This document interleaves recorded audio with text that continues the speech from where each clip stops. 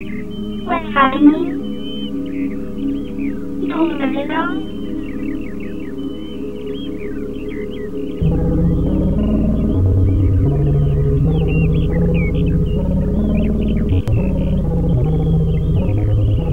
Are you seeing it now? No.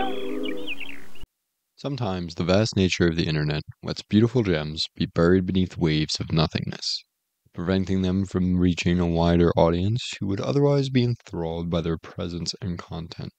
Distant Chatter is certainly a demonstration of this. An analog surrealist piece by Polish YouTuber Krena Grzybał that is easily one of the greatest pieces of media I've seen on YouTube in quite some time.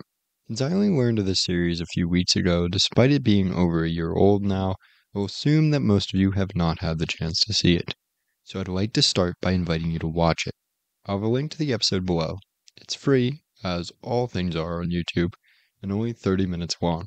Trust me, it's worth your time. I should add that, for the course of this video, I will only focus on one aspect of this piece of art.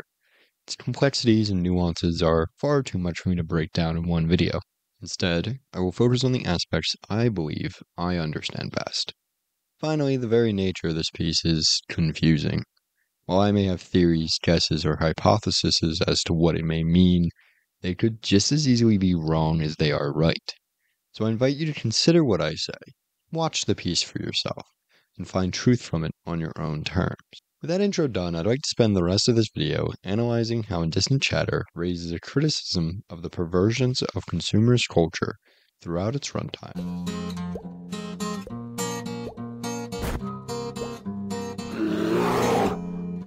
The art of Indistinct Chatter is a waltz that dances us through 30 minutes of oddities.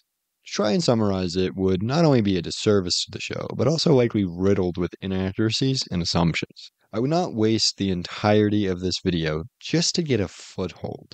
So rather than make heads or tails of the show in its entirety, let's focus on the parts in the order by which they make the most sense in their own individuality, and use them to find some sort of meaning. Kind of like we're digging around the depths of a dark pool. To start, we can jump to 8:30. At this point, our young main character, Duper, watches an advertisement for a product called Bramble Boar. This advertisement features two characters, Procus and Bungie, who talk about the necessity of their product, Bramble Boar. Duper eventually calls in, trying to talk about things that were confusing him earlier in the night, only to be interrupted by Bungie, who convinces him that what he actually needs is a pack of Bramble Boar for his parents on Christmas. Duper has real questions and concerns haunting him. Yet despite this, the nature of this society is to obscure them and focus on the consumer's goal of selling things, to put a shiny coat of paint on a rusted car. Duper then states he has no money nor skills to trade for such a deal, something which confuses the two advertisements, who state, well, everyone sells something. This should be seen as the simplest kind of dip into this pool of consumerist ideals that exists in the world of Indistinct Chatter. In this world, everyone has something to sell, something to convince others they must have. Bramble Boar is a product which they argue nothing about what it actually is, nor what its benefits are. It is simply something you must have, and any parent or child will do anything to get their hands on it. To need without knowing why you need is a tenet of consumerism that has clearly enveloped the world of Indistinct Chatter. Our descent into this pool of consumerism continues at 1702, where a literal mascot arrives in Duper's room. Duper accepts their arrival, despite the absurd nature of their appearance and statements, saying they have to go number 7.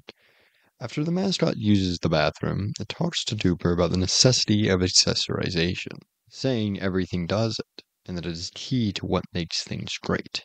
When asked about her own accessories, she proclaims she has so many, but keeps losing them. When she presents one, she has no idea what it does or what it even is, saying, I don't know, when asked. She is in many ways the mouthpiece for this societal ideal. She is nonsensical, weird, and wrong, yet accepted. When asked for wisdom, she declares that everyone must have these accessories, despite them being useless. They're somehow essential to the society.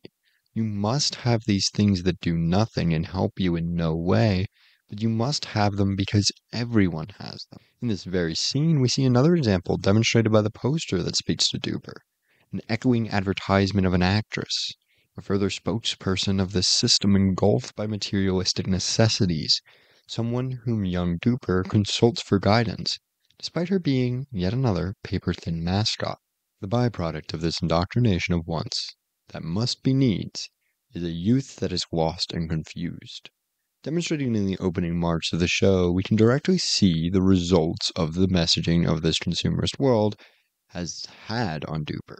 When Duper accidentally falls into an advertisement for a window, he questions not the world he is in, nor does he question the strange being before him.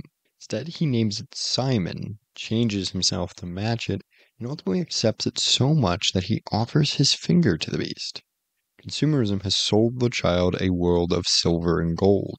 Accepting the odd is normal, so the child saw no problem in giving up a literal part of himself to this being hidden in the corporate messaging. Materialism and consumerism both thrive on the surface level, when accepting what you are told and abandoning it in a pursuit of depth or knowledge. Beyond the perfections of presentation, there is naught but a tasteless creation.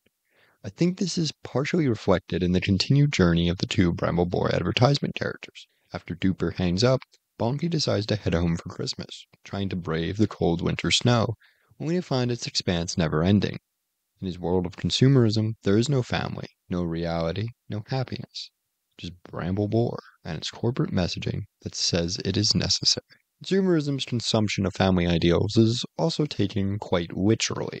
At 2323, we see a father figure who, dreaming about a cow, is literally consumed by the wife in the show, an action reacted to with thunderous applause and cheering. While this family is just a pair of robots, as shown by the electronic underparts of the father exposed by this consumption, having the father be eaten just because he dreams of the cow is a clear demonstration of the final mark of this analysis, and perhaps the biggest unifying point of the entire plot, the cow. The cow is mentioned throughout the episode, as various characters inquiry whether or not you have seen a cow. It is what the father dreams of before being consumed. It is the name of the episode itself, and is perhaps the most direct demonstration of the conflict at play here. Cows are, by their very entrance, simple creatures, happy to graze upon grass and trot about. They are natural, devoid of the synthetic faux pas of consumerist society. Yet they are happy, content to live free from the shackles of the silver screen.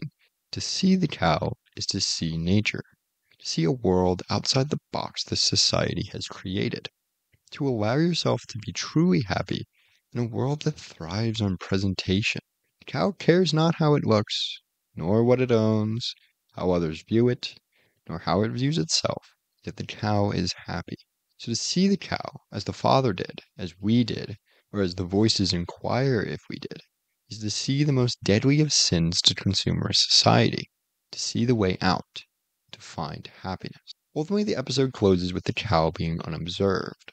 The father is punished for his transgressions with disfigurement, and the child ignores the discovery, resulting in a byproduct that, to be honest, I don't fully understand. To be frank, the final minutes of the episode are really weird. Beyond I have no clue what's going on there. But perhaps hope is not lost for the characters of Indistinct Chatter.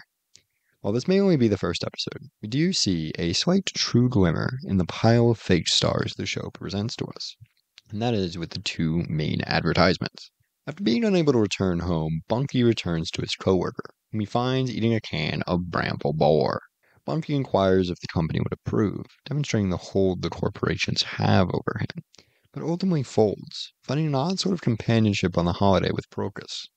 While his family may not be real, and while the cow may not be observed, and the effects of consumerism may have consumed his reality, at the bare minimum, he can start to find the glimmer of happiness in his life. And perhaps that's the start of a greater story. But to be honest, we don't know. This is only the first episode, and considering it took several years to make, we likely won't know the full story for quite some time. But the best thing we can do now is spread the word. Let others find this beautiful creation so the artists behind it feel empowered to continue creating more. But that's all for me from this time. I hope you enjoyed this video, and I hope you also get around to watching Indistinct Chatter and enjoying it as well. I truly love the series, and I thought it was a necessity of me to kind of cover it, at least to help some more people find this gem of a creation. But until next time, this has been Christopher Beast. Ciao.